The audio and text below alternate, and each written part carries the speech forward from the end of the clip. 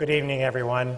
I'm David Ellwood, and I am Dean here of the Kennedy School, and I don't need to tell you you're in for quite a treat. We are here to hear and to honor Aung San Suu Kyi, who is indeed one of the great, remarkable figures of our time. And also, my job is to simply introduce Drew Faust and to tell you a little bit about this lecture. So I want to first offer a few thanks to people that made this possible. Director Tom Bally, faculty member Tony Sach, and the Ash Center for Democratic Governance and Innovation.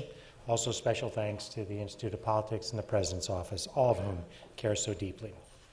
This is a Godkin lecture, and in 1903, Edwin L. Godkin, an American journalist, newspaper editor, and founder of The Nation, created this to provide a notable platform for addressing the essentials of free government and of the citizen. It's hard to imagine a more perfect fit to such a lecture.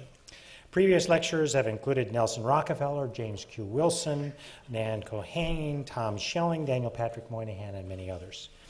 It is the most prestigious of the school's endowed lecturers, and we are truly honored that Aung San Suu Kyi is here to deliver the 2012 lecture. It is my pleasure to introduce my boss and the president of Harvard University, Drew Faust, who will actually do the introduction. Now, Drew Faust is the 28th president and the Lincoln Professor of History in Harvard's Faculty of Arts and Sciences. She is a woman that is truly someone who cares about the students and indeed also cares about the essentials of free government and the duties of a citizen. Much of her life has been devoted to the study of the history, particularly the Civil War era. Indeed, if you haven't seen the new PBS series based on her book, The Republic of Suffering, you must do it. But she has many, many other initiatives, heavily in the international context, but ways in which we can expand and extend our reach in so many different ways. I suspect you didn't come here to hear an introduction of her, and so I want to turn it over to her to give the introduction for the person we're really all here to enjoy. Thank you, Drew.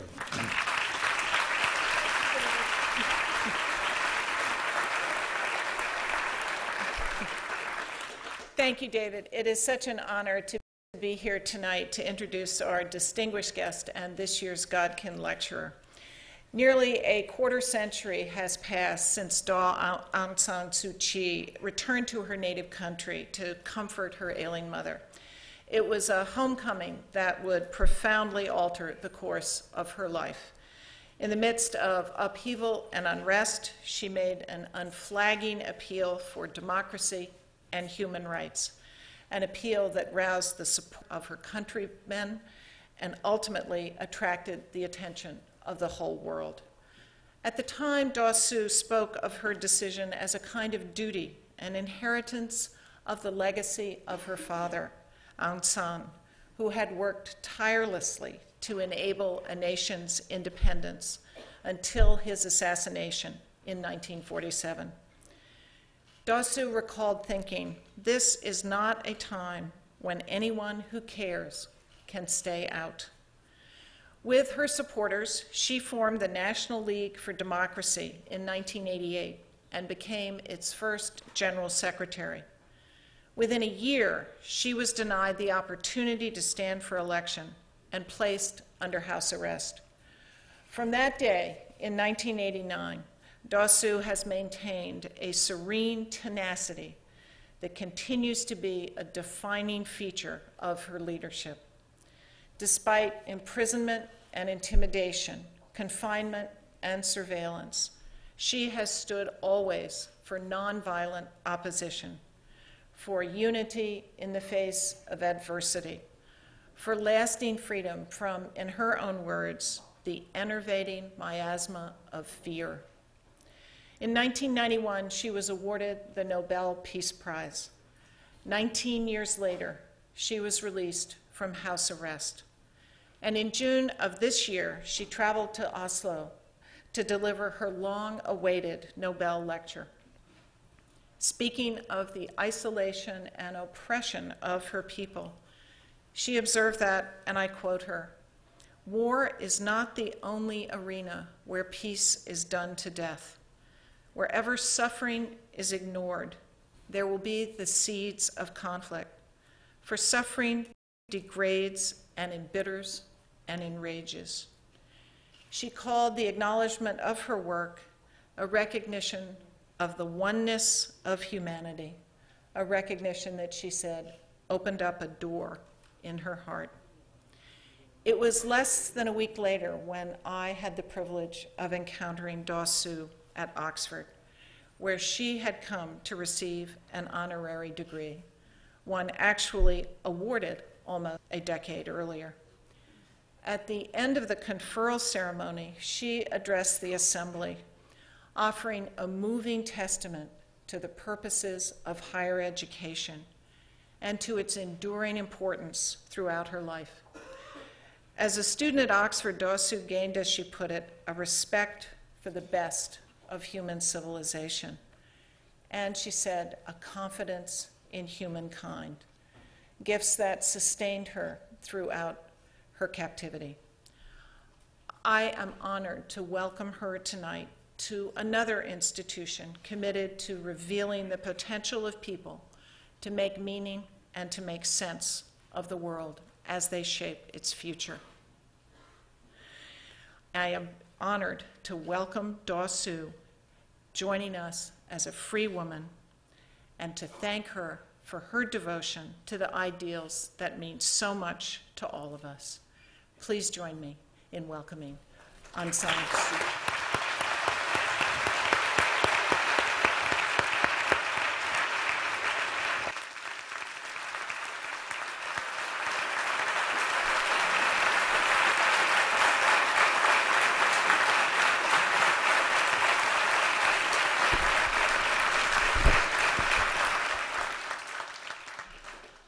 Thank you very much for a very warm welcome.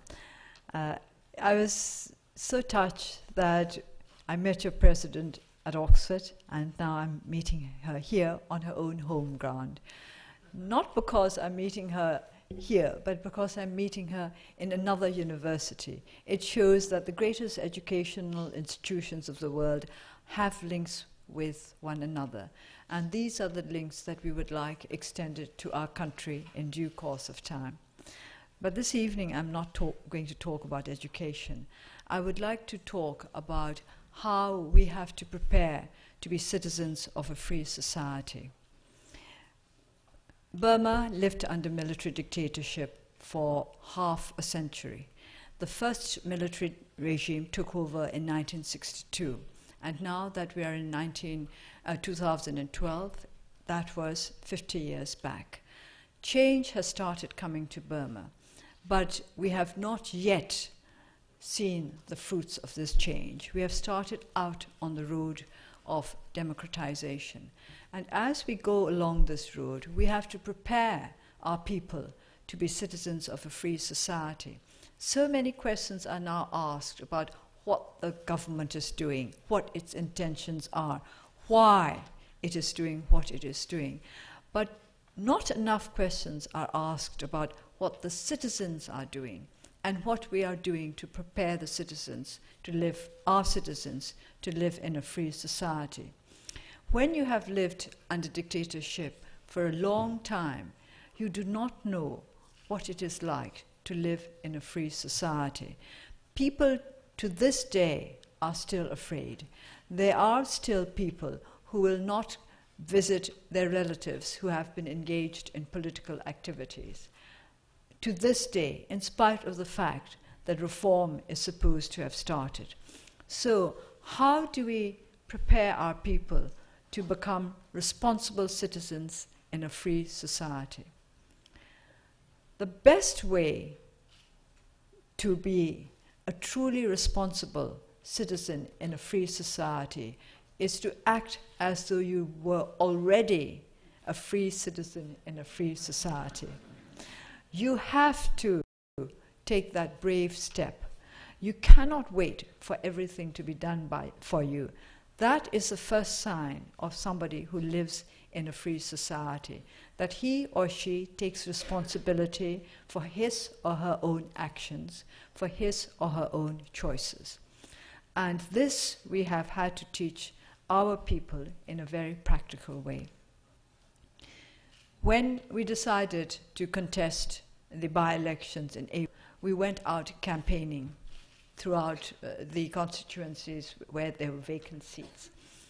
Now, we took out a very simple message to our people. There were going to be elections, and in the elections they would have the right to vote, and it was important that they should exercise that right, which was also their duty. If they did not exercise that right, which is also their duty, they would have no reason for complaining if things did not turn out the way they wished things to turn out. So we explained this very simply. I put it in a very simple way. On the day of the elections, you will be the equal of the president himself. He has one vote, you have one vote. So you use it. You use it to choose the candidate that you think will be best for your constituency, for your community. And this is a choice that you must make after giving due thought to why you would prefer to vote for one candidate rather than another. This would seem very simple to people who have lived all their lives in a democracy. You would question, do you have to tell people that?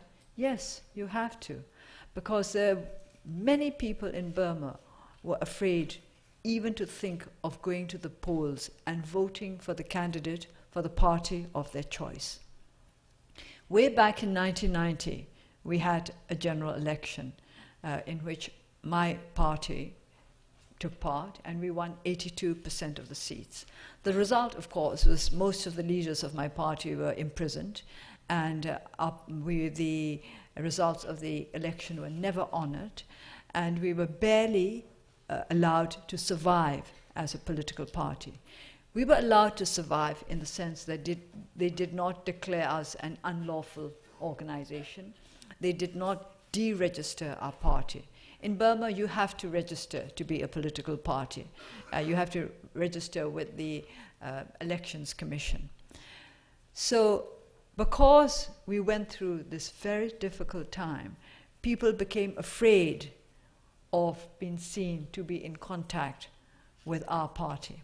And since we were the only viable political party in Burma for over 20 years, many of our citizens began to see contact with a political party as dangerous, as inviting trouble. You might even end up in prison. Of course, this is how they saw it, because so many of the members of our party, the active members of our party, did end up in prison. So we had to tell them, you will not be imprisoned for going to the polls and voting for us or any other candidate of your choice. It will be secret voting.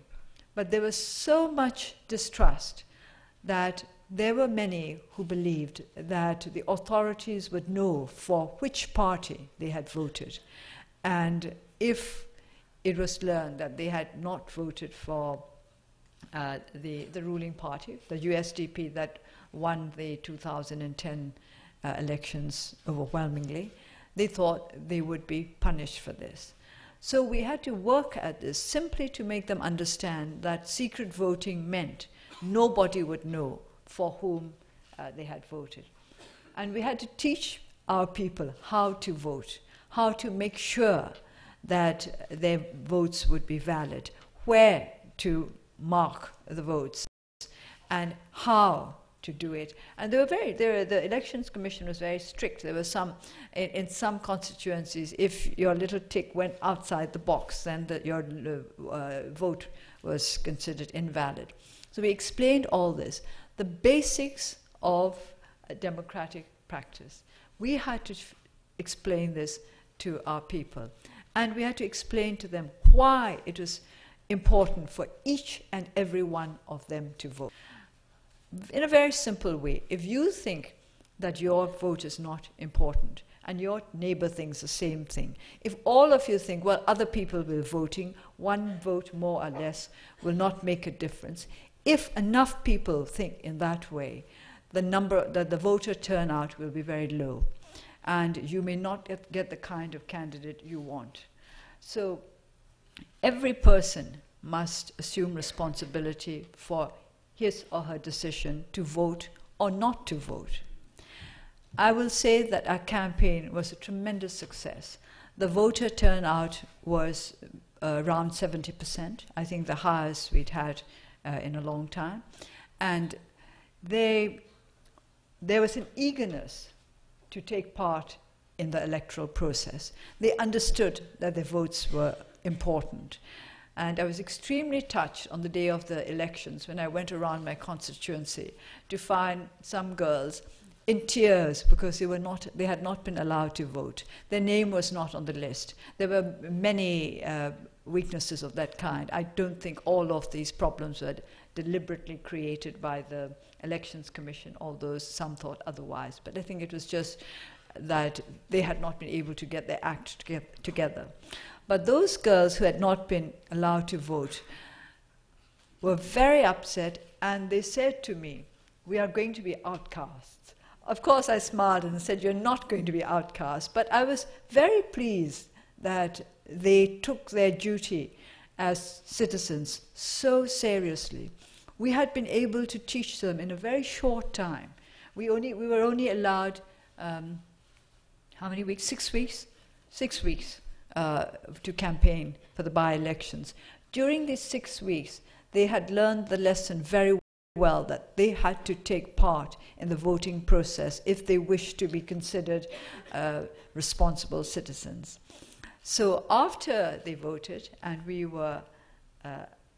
won 43 of the 44 seats contested, we had to go on to the next stage. Now we were in a position to have freer contact with our people.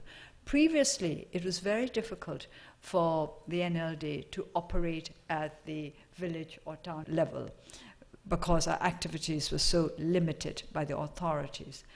Once we had won the elections, our next step was to make the people understand that they had the power to change their own community. We had to do this in very simple, practical ways. Burma is still a country which is largely rural. My constituency is in the Rangoon division, Rangoon, the old capital of Burma. You would expect that because it's in the Rangoon division, it would be an urban constituency, but it is not. It is made up of 2 wards and 127 villages. So it's predominantly a village community. How do we make these village communities who are underprivileged, who are poor, who have never had the opportunity to exercise their rights as free citizens, that they can be free citizens, they can make themselves free citizens? We have to take this step by step. What are the greatest needs of our villagers? Very simple: roads, water, electricity, education, healthcare, all the basics. In my constituency, many of the roads are unusable during the monsoons, and this means that some of our children do not go to school for 5 months of the year because getting from their village to the village where the school is situated is too difficult. And water. In many villages, we still do not have sufficient potable water, and especially our young women and girls spend hours trying to get to where there is water available. So we started off with simple projects such as the digging of wells. Well, of course, things like that take money, and we're not a rich party. So we could only start on small projects. But each project that we started, we wanted to make it the kind of project that would teach our people to be citizens in a free society, taking responsibility for their own community. So we laid down a very simple set of rules for the digging of a well. If a village, if a community wanted a well dug for them, they have to abide by certain ground rules. First of all, of course, they have to choose a place which was accessible to all. It should not be private property, because we do not want the well to become the private property of somebody in whose garden, for example, it was dug. Secondly, it had to be in a place where the greatest number of villagers could have access. If it were, say, to the north of the village, then everybody in the south would find difficulty getting there. So it would have to be in a central position. Thirdly, of course, there had to be potable water. And fourthly, and for us that was most important, the villagers had to be prepared to form a committee to take care of the maintenance of the well. And they must take responsibility for the maintenance of the well that is dug for them. Unless they were prepared to meet all these requirements, we would not dig wells.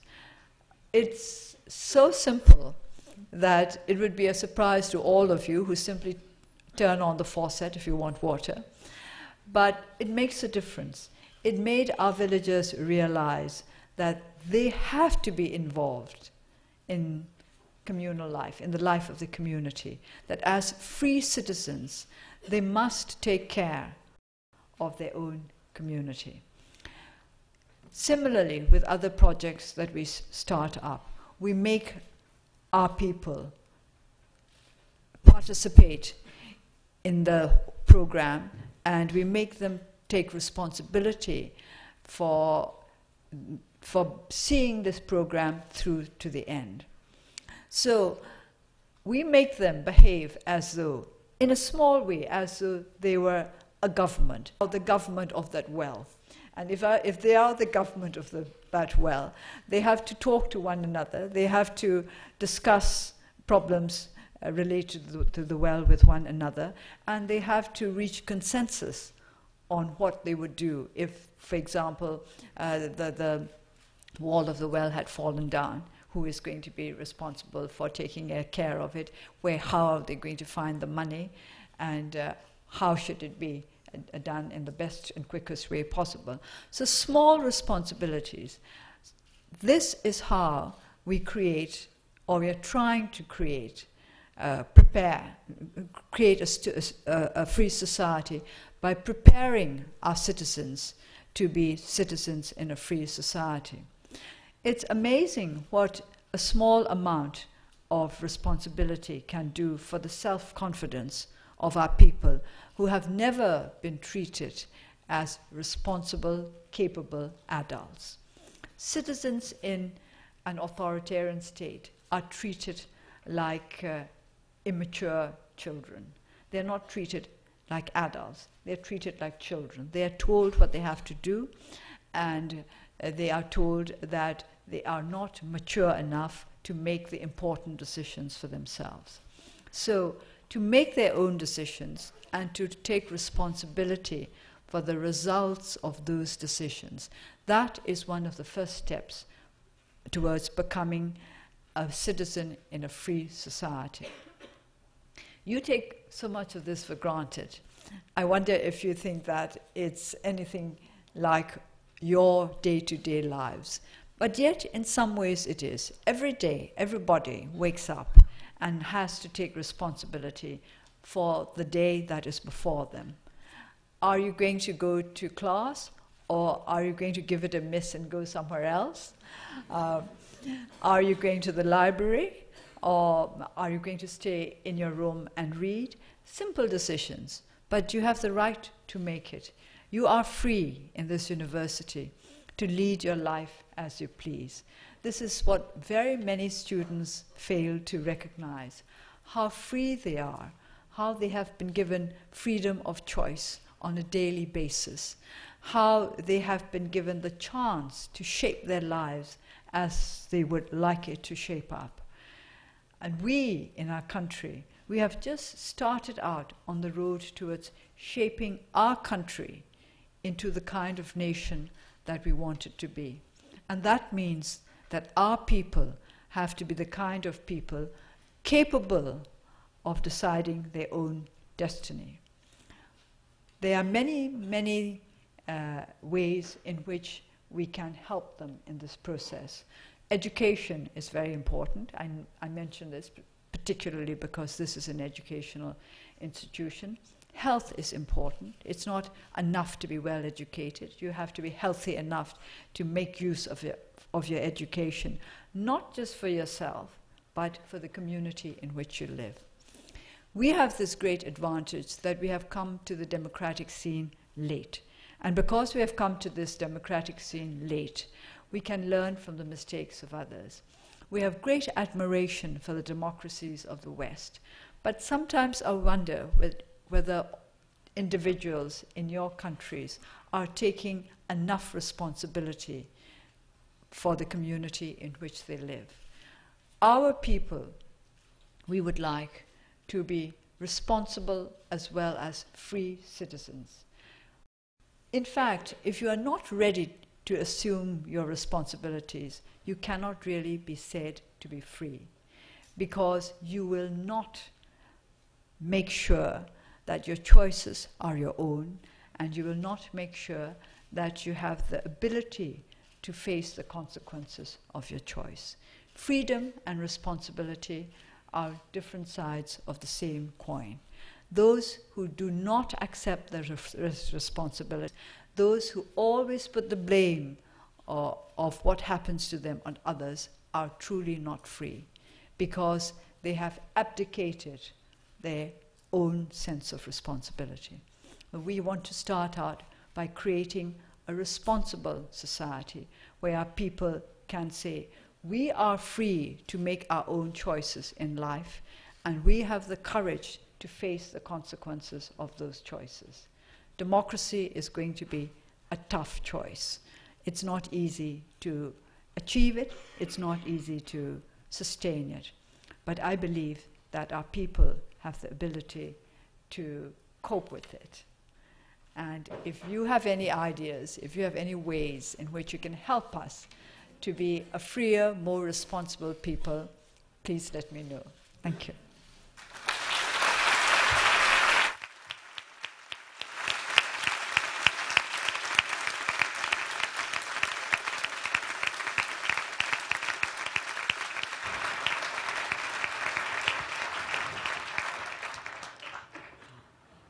Thank you very much. And we now have time for questions.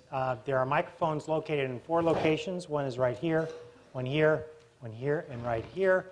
And I would just like to remind all of you what constitutes a good Kennedy School question, a responsible and free Kennedy School question.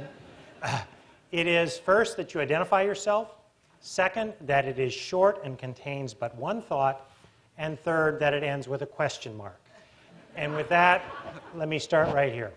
Thank you. My name is Sita Gofard. I'm a sophomore at the college. And first of all, I just want to thank you for your activism. Thank you for choosing to speak here. It's a great honor for me to hear my personal hero speak at the Kennedy School. I just want to ask you, during the period of time in which you were imprisoned in your home, the greater part of 2 decades, I'm sure it was easy to lose confidence and lose faith in all the action that you were taking. I'd like to ask you, how were you able mentally to stay strong and to continue your very valiant effort? And how, I guess, what advice do you have for us faced in those type of difficult situations for us to continue persevering on a mission like that?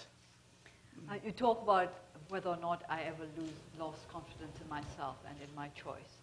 Well, I think you're more likely to lose confidence in yourself if you concentrate too much on yourself. I think you have to focus on others. When I was under house arrest, the most important thing for me was to find out what was happening to my colleagues outside, that is to say, who were separated from me. Many of them were in prison, many of them were not in prison. I worried for those who were in prison as well as for those who were not in prison, because there's always a possibility that they would have to go there too.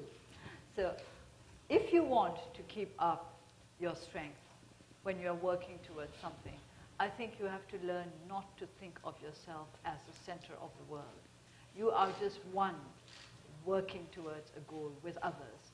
And if you keep that in mind, you don't lose confidence in yourself, because it is required of you to keep strong for the sake of others. You need to adjust your microphone for just a moment here. It's here. Thank you. Sorry. Right up here. Hello, my name is Happy Yang, and I'm here. Hi. Oh, okay. I'm a freshman at college, and So I grew up in China and moved to this U.S. 3 years ago. So I'm wondering what really make you and your people aspire to democracy, and how do your people respond to the involvement of U.S. when you guys try to democratize? Well, if you ask people why they want democracy in Burma, I think some of them will say, well, we don't really know much about democracy, but we do know that we do not like the military regime. And they are, well, this is true. They do not like to feel oppressed. They do not like the sense of unending fear. They feel that they can lead their own lives in peace and in security. Can we ask you to hold that? Thank you. We're just... Is it all right now? Yes. So, of course, when I was campaigning, I also had to teach them what democracy means. We use the same word in Burmese, except that we pronounce it democracy.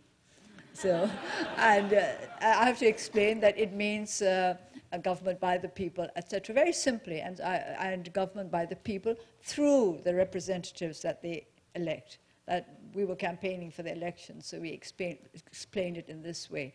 But basically, people wanted democracy because they were tired of living under a dictatorship.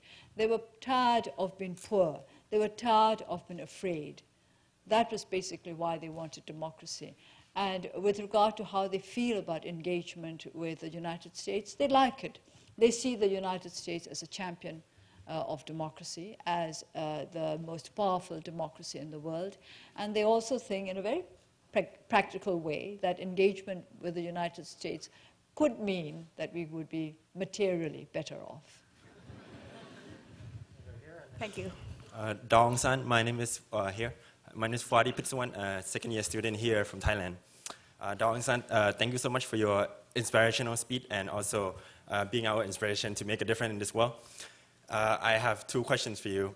One, you have been quite reluctant to speak out against the human rights violations in the Rakhine state against the Rohingya. And could you explain why you have been so reluctant? And has the government and the NLD, your support base, have they been part of this reluctancy for you to speak out? And how would you respond? One question. Oh, okay. I have said that I condemn human rights everywhere. And you must not forget that there have been human rights violations on both sides of the communal divide. So it's not a matter of condemning one community or the other. I condemn all human rights violations. And also, I'm sure you're aware of the fact that the government has appointed a commission to look into the situation in the Rakhine state. And in my opinion, this commission must be given every chance to make a success of their task with which they have been entrusted. I think there are too many people try to make political capital out of the situation by speaking up for one side or the other. And I do not intend to do that. And I have said quite openly that if people want to criticize me for not taking sides, I'm ready to accept that criticism.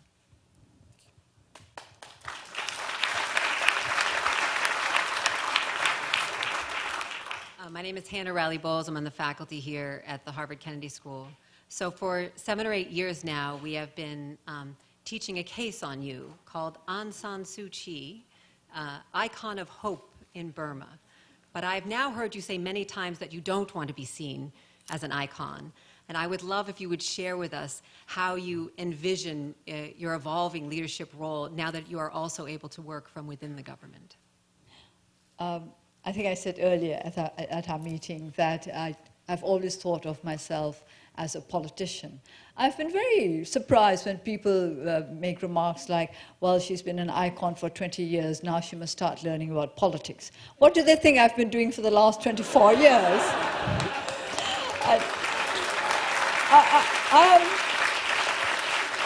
I am simply carrying on with the political work I started in 1988. I was one of the founding members of the National League for Democracy, which is a political party, and that's politics. So, and I don't like to be referred to as an icon, but because from my point of view, the icons do nothing except sit there or be there. And I have to work very hard. Even during the days when I was under house arrest, I had to work very hard to lead a disciplined life. every day meant hard work, and I kept myself going through hard work because I wanted to be prepared for the time when I would be freed.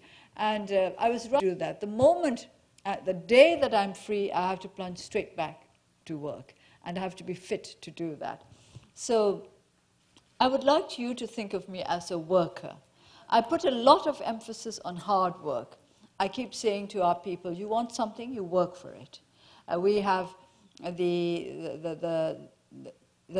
according to the Buddhist teachings, there are 4 requirements for success.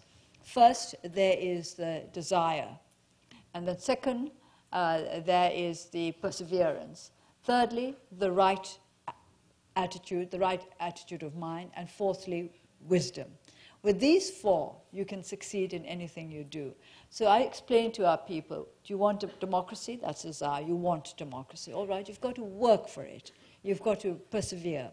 And then thirdly, you've got to have the right attitude of mind. If you're going to be put off because it's too difficult or because you're frightened, then you're not going to get there. And fourthly, you have to acquire the right kind of wisdom. You have to understand how to go about the politics of democracy. So please look upon me as a hard worker.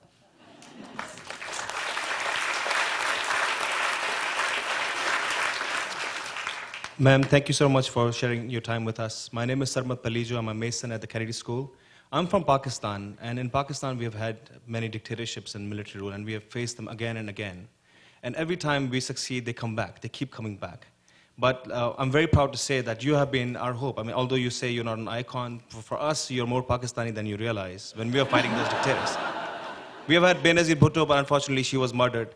And now we have someone like you. But who's your hope besides the people of Burma? For us, I want to know really, who's your hope when you are in that house arrest, when you are facing all the pressure? Who do you think of? I'm afraid I didn't think of just one person. I thought of many people. I thought of my closest colleagues.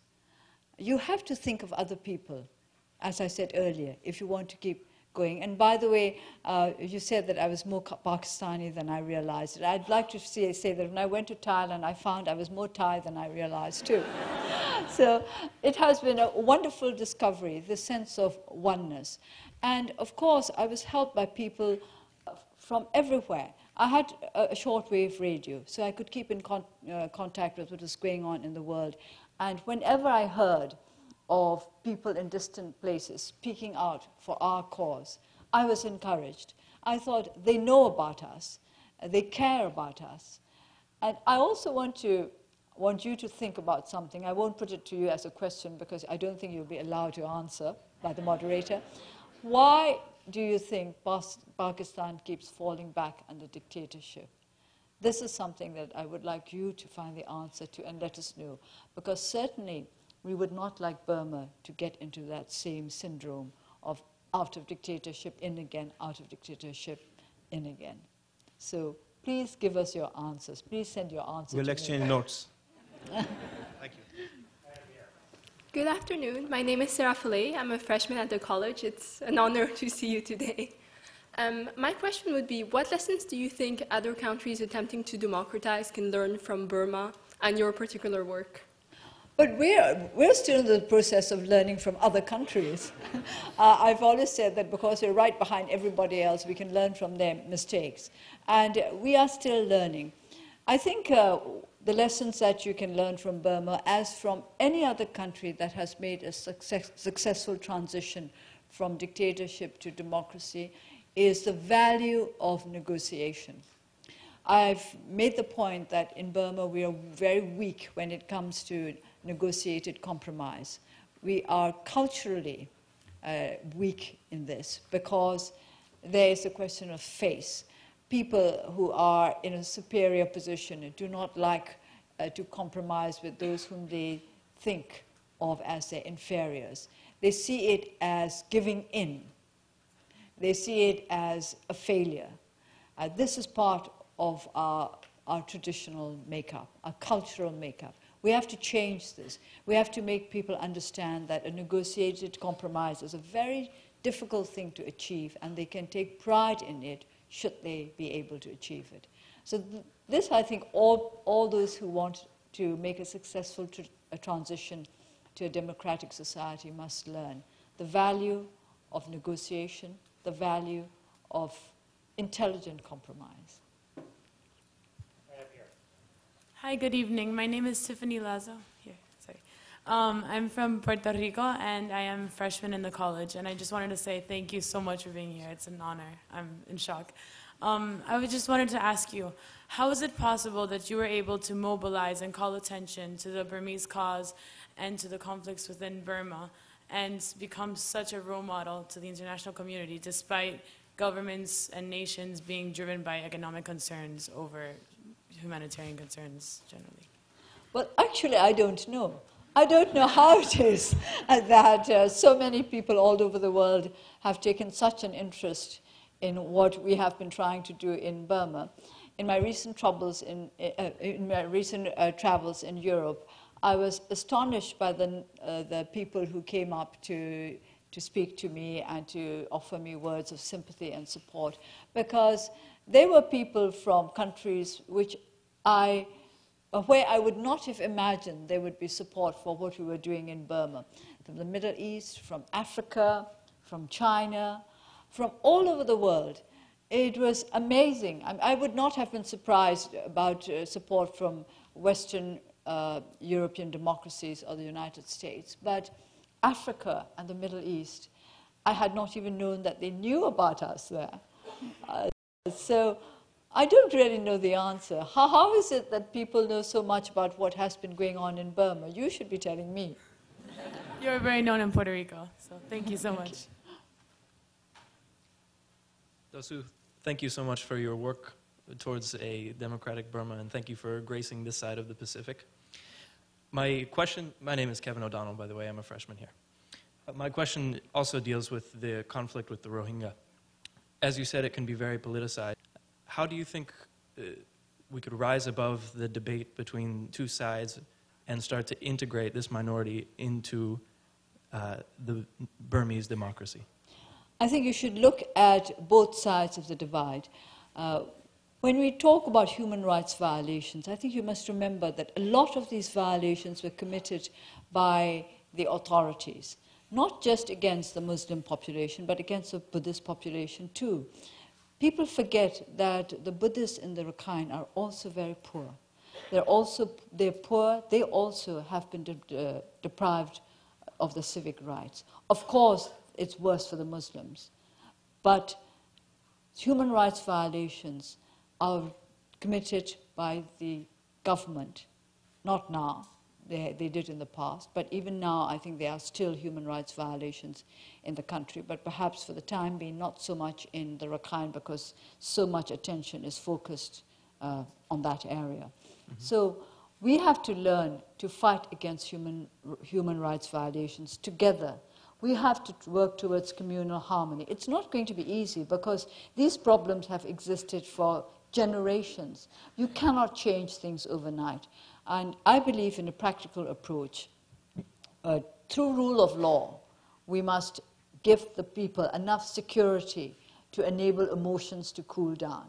When people feel unsafe, when they feel endangered, you cannot expect them to calm down. They will be always in a state of preparedness for trouble, and that in itself leads to trouble. So we will have to first take practical measures to bring security and tranquility to the region. And then we will have to work consistently towards building bridges between the two communities. I have not visited that area where the troubles took place, but I have made many friends from that area, both Buddhists and Muslims. When we were going around the country in 2001, we often came across long-distance drivers who were Muslims from that area. And we had received such friendship and support from them and heard so much about their troubles that we have tremendous sympathy. But by expressing too much sympathy for one community, the other might feel that we do not recognize theirs. And we have to give equal recognition to the sufferings of the people on both sides of the divide. So please keep on working towards harmony, towards mutual understanding rather than towards fanning the flames of anger and resentment. Thank you. Good evening. My name is Sushma Raman, and I'm in the mid-career program at the Kennedy School. You spoke extensively about the role of individuals to promote citizenship and participation, and I'm wondering if you can talk a little bit about the role of institutions, given the failure and atrophy of both state and non-state actors over the past few decades. What do you see as the role of civil society and of democratic institutions in engaging citizens and creating a more participatory democracy? If we talk about the grand institutions of democracy, that is to say the basic ones, the executive, the legislature, and the judiciary, I'm very concerned about the lack of a strong independent judiciary in Burma. And that would be necessary if democracy is to take on firm foundations. Without a judiciary that is independent and clean, we are not really going to be able to establish a truly democratic society. But when we talk about the civil society organization, civil society itself, I have to confess that these days I have been rather confused by the very easy use of the expression civil society organizations. I do not quite know what some people mean by these expressions. I think we need to define them more precisely because they are the non-governmental organizations, the NGOs. How do we differentiate an NGO from a CSO? And when we say that we want to work to strengthen civil society, what exactly do we mean? I have talked about individuals, but I have talked about individuals as part of a community. And I would consider the Committee for the Maintenance of a Well a civil society organization in its small way. And these are the small groups on which we can found village democracy. And well, as Hillary Clinton wrote, it takes a village, from a village to a town, and town to a province, province to a nation.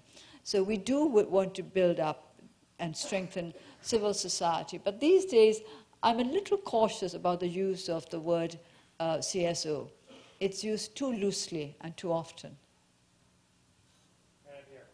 Hi, my name is Alex Jurgen. I'm a joint student between the Kennedy School and the Business School. Thank you very much. I'm honored to be able to see you speak. My question is, what is the situation with property rights in Burma, and how do you see property rights and sort of ownership playing a role in the development of democracy?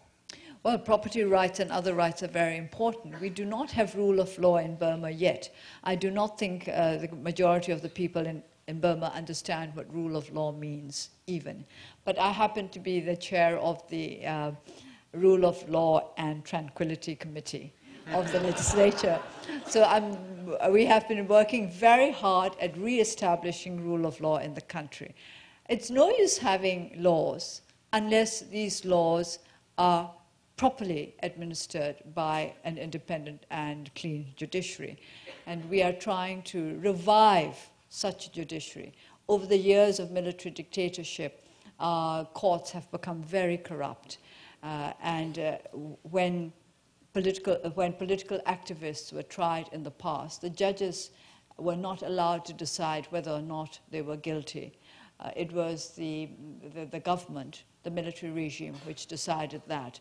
The judges would simply be told what sentence to pass. After years of such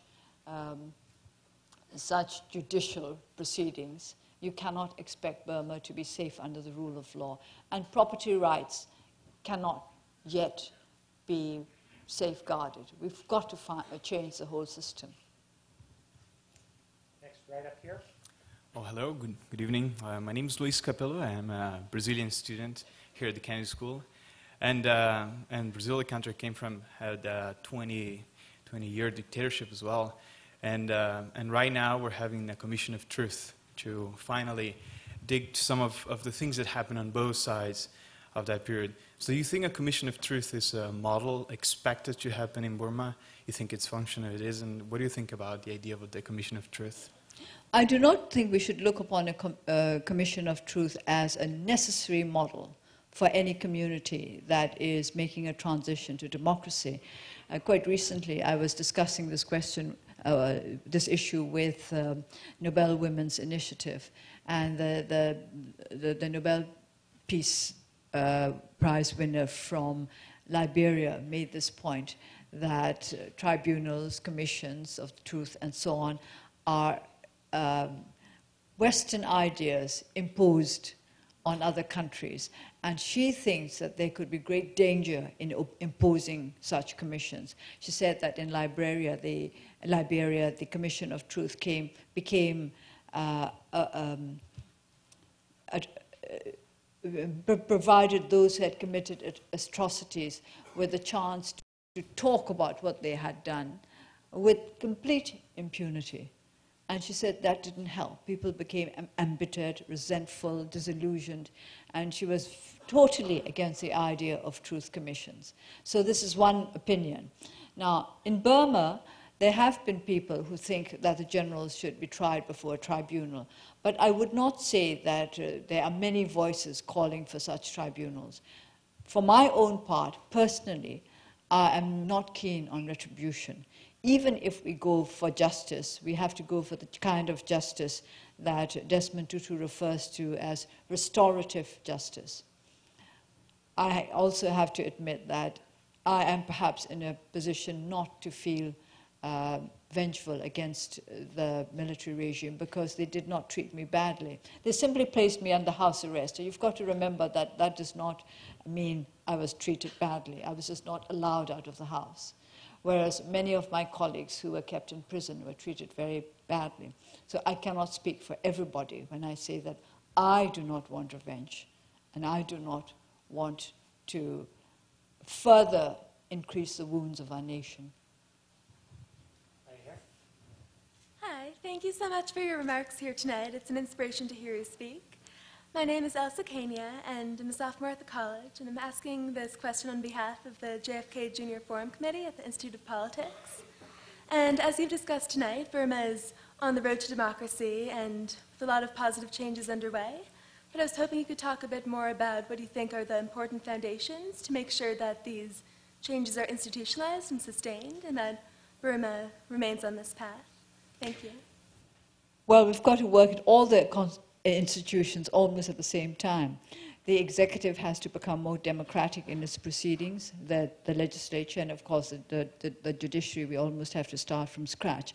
But education is very important. We have to educate our people to be members of a free society. What I was speaking about earlier was about practical measures that we can undertake right now in our constituencies. But the whole education system has to be geared towards the kind of society we wish to develop. So democracy and democratic values have to be embedded in our education system if we are to make our society a sound democracy. So education is the key in the long run. Great, we're going to only have time for about 2 more questions. မင်္ဂလာပါတော့လေကျမနာမည်နားလှိုင်ပါ I am a postdoctoral associate here at Harvard Medical School. So I was 4 years old when 1988 happened, and I lived in Burma until I was 17. So when I heard you speak about the role of citizens and being ready for democracy, and thinking back about the circumstances that our generation grew up in, I couldn't help but think that there are far too many young people in our generation who think that power is all about money, and violence is the answer to so many problems, and that there are also things like you should not question authority or others. So I'm interested in hearing what you think about how we might be able to reverse that kind of mentality, and whether there's things that the youth that are now abroad can participate in that process. Of course, youth everywhere these days are concerned about money because there is so much that money can buy. and people want so much. There's so much that all around them that they would want, that advertisements are aimed at getting money out of people. So that youth want money is nothing new. It's not just in Burma, it's everywhere else. I have been very, very encouraged by our young. I should have mentioned earlier that at the forefront of our campaign for the elections were young people. They were the ones who responded quickest and best to our appeal to be responsible, to use their right to vote and to exercise their responsibility at the same time. The young people learned so quickly, they became so politicized in such a very short time that I have great hopes for our country. They need to be educated. Too many of our people are so ill-educated that I have been emphasizing the need for non-formal education and for vocational training programs to make them capable of simply holding down the kind of jobs that they need in order to earn a living. So I have great hopes for young people in Burma. Now, those who have left Burma and gone abroad to study or to work, perhaps they are in a different situation. Perhaps they have more choices open to them, and it is up to them to decide whether or not they would like to go back to Burma to help our people there, or whether they would simply like to live their lives abroad, which they have a perfect right to do.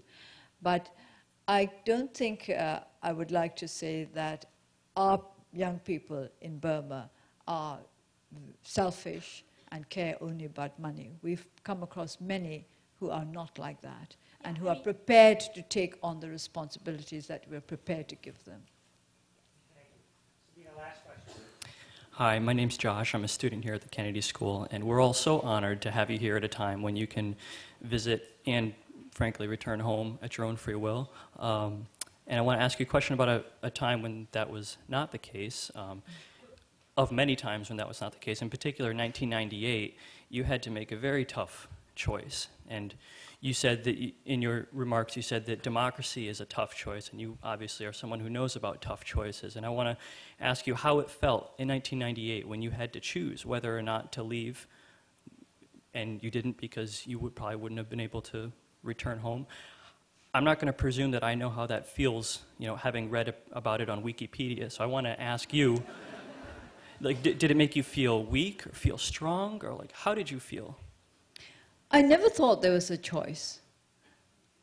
I never thought of leaving Burma, as I always thought that as long as there was one person in Burma who still believed in democracy, I had to stay with that person. So it was never a matter of choosing then. I had made the choice already. I made the choice in 1988. And after that, it was quite clear to me what subsequent choices would be. And I was, of course, greatly helped by the fact that my husband was very understanding. Thank you very much. So I want to thank you very much for your extraordinary...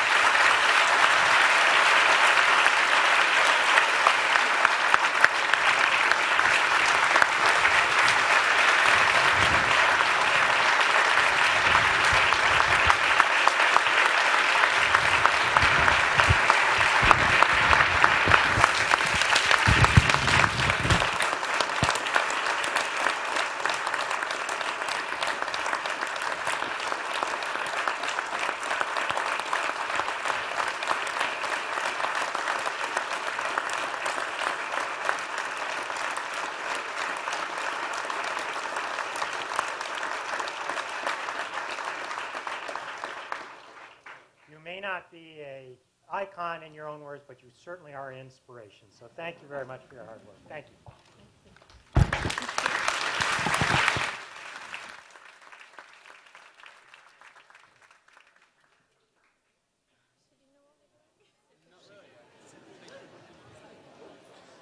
We thank you for joining us for tonight's forum and hope that you enjoyed it. At this time, we ask that you gather your personal belongings and please exit through the Park side exit of the auditorium to my right. That's the Park Street exit. Even if you have a ticket for the forum event beginning at 8 o'clock with the President of Argentina, we still ask that you exit and re-enter. Thank you.